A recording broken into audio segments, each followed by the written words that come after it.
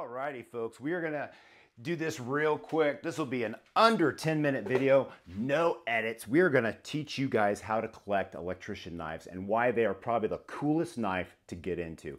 First of all, the way you work up your collection is getting to know people, right? You're not gonna get a really nice electrician knife like this. This don't look like an electrician knife. I'll explain in a minute. This is your TL29. These are $25 to $40 right now on eBay. For a really good one, you're looking at $45. All right, for one that's in this shape, you're looking at about $25. Okay, these are built really well. These back springs are really fantastic. It has a half stop, allowing you to close it one-handed. Fantastic knives. The locking system for the screwdriver and wire stripper, all right, is a liner lock. You do that by to the side and bringing it down. This is your standard TL29 made by Camillus, right? And this one is about $25.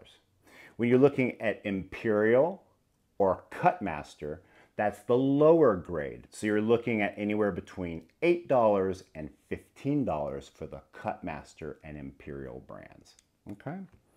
Right here you have a German-made one. Anything German, sometimes it'll just say a city's name and Germany. That's it. These were made just beautifully. Germany made some incredible knives for America.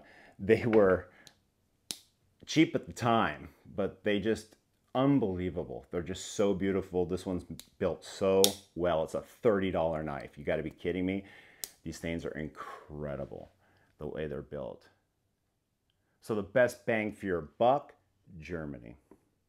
Cool factor, TL29. Now let's get really crazy. We're gonna zoom in right here. And this is an introduction to the Signal Corps knives. And about 500,000 of these were made. These are incredible. They have a completely different locking system that's gonna blow you away. So watch this. You bring it up like so.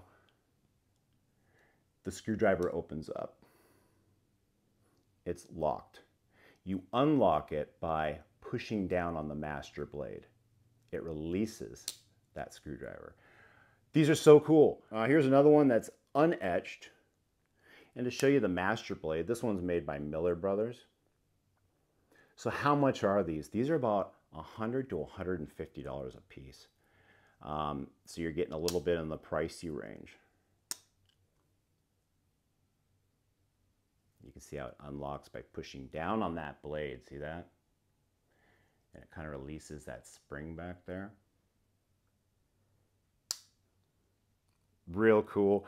So I hope you guys enjoyed that.